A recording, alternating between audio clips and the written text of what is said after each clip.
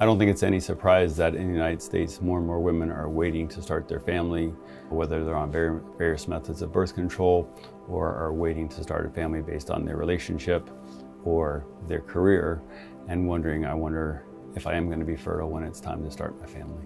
In the United States, the fertility rate and the infertility rate has continued to increase. So estimates are that about 1 in 8 women have some difficulty getting pregnant when they do decide to start their family. And the problem with ovulation is if you talk to women and follow their cycles, less than 20% of them are able to identify the fertile part of their cycle. And even if they follow the clinical guidelines, only about 1/3 are able to identify the fertile window of their cycle. Certainly over the years, lots of different methods have been used for women to clinically try to decide where they are ovulating, whether it's evaluating their own cervical mucus, using the urine LH kits, or doing basal body temperature. The problem is none of those are very precise, very convenient, and for some women reinforces the fact that they're not pregnant and are currently trying to get pregnant. So something that was more user-friendly and more precise would certainly be helpful. Priya is a new tool that uses continuous core body temperature to anticipate when ovulation is going to occur and then to confirm that it's already happened. This device is building off of a long history of the use of basal body temperature in fertility tracking, but it takes it a step further. First, the continuous core body temperature sensor is able to capture true circadian trough, which is what basal body temperature is trying to approximate first thing in the morning. Also, continuous core body temperature doesn't only capture the level of temperature throughout the ovulatory cycle, it also captures changes in the pattern.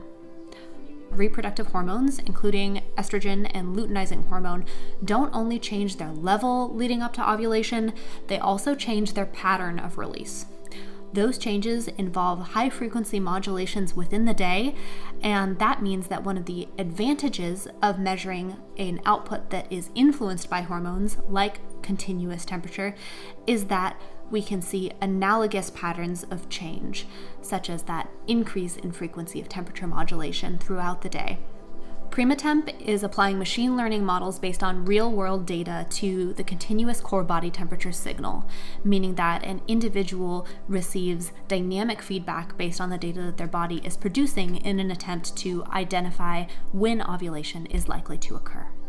In the 004 study, approximately 50 cycles, and in those patients, they were able to adequately pick up the patient's core body temperature with the Priya sensor over 97% of the time. They also adequately predicted ovulation 2.7 days prior to the prediction of the LH surge. So a greatly increased planning time for patients to know when they're going to ovulate, when they'll be able to be together to work on conceiving.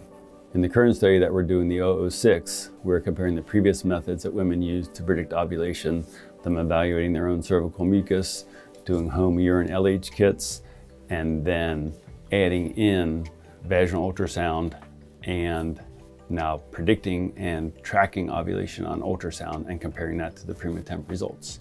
Probably the most exciting finding in the study so far is we had 2 patients who did not have LH surge and would have assumed that they didn't ovulate that month, and yet based on the ultrasound and on the Priya sensor, we documented ovulation.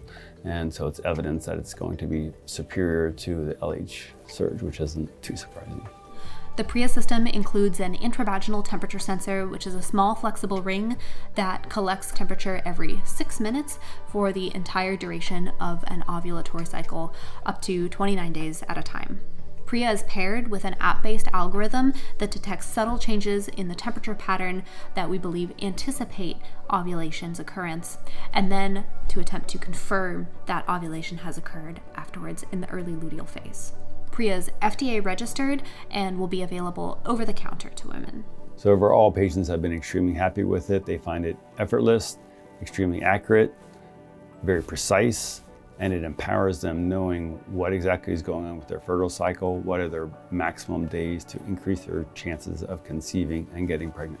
One of the nice things about the app that's on the patient's phone that links to the Priya sensor is that she's able to share that information with me. So she can digitally send it to me. If she wants to share it with her husband, it is shareable, and yet it's still very private within their phone. And I think that's going to be another big advantage. By continuously capturing rhythmic changes in temperature over time, this CCBT Priya system can anticipate ovulation more accurately than other available research or products to date. Then, to expand the use of continuous core body temperature to other clinically important indications, such as applications in fertility, in pregnancy, in metabolic health, sleep, and more.